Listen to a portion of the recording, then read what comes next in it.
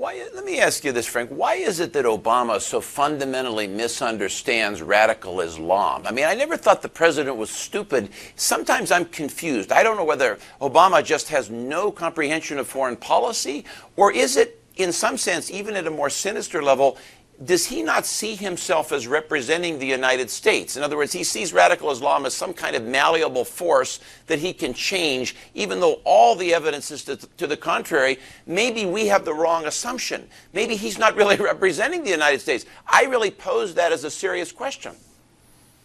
Well, I would answer it this way. I think the president is of the view that Islam, not radical Islam, but the authoritative version of Islam, is in fact a legitimate and desirable and, well, laudable enterprise. And there are many Muslims who, would meet all of those tests. Unfortunately, they don't include, to my way of thinking, the authorities of Islam or those who are following their tenets, the practices dictated by the Quran or the Hadiths, the Sunnah, and so on. The folks who believe in the traditions and institutions of Islam are, I'm afraid, part of the problem. To the extent the president is both admiring of them and enabling of them, I think isn't just, again, a problem of not understanding what's afoot here. I think it's a deep sympathy for it.